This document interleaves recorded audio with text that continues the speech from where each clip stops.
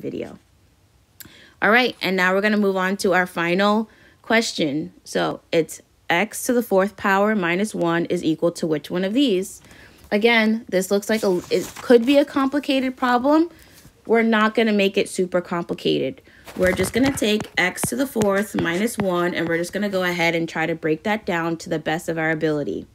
So if we want to go ahead and just as a review, if this was a trinomial, there would be a third something in the middle, a third term in the middle. Because there's nothing there, that means it would be equal to 0. Whenever we're trying to factor out a trinomial, we need to find two numbers that when you multiply them together equal -1. So you multiply two numbers that equal -1 and two numbers that add to get the middle number, which would be 0. So two numbers that multiply to get -1 would be -1 and +1. So let's check to see if those same numbers, -1 and +1 equal 0.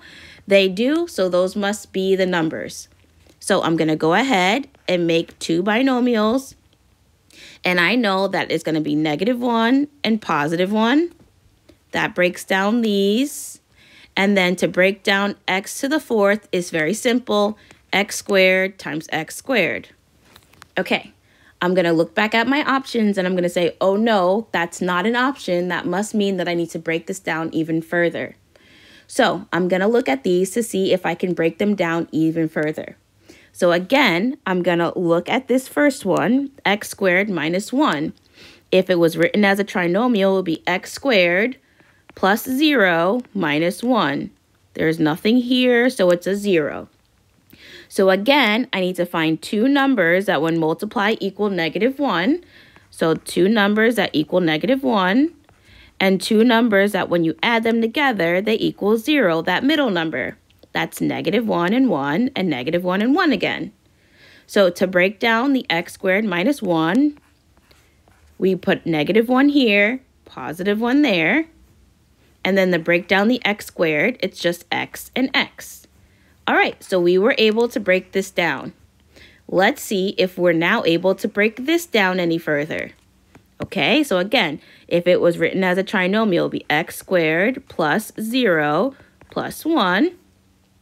We need to find two numbers that multiply to equal 1. Blank times blank equals 1, but they add to the middle number, which is 0.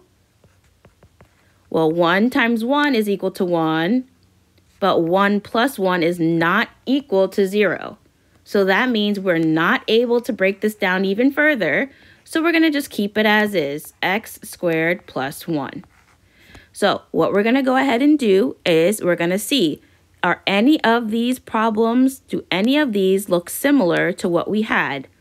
So it's x plus 1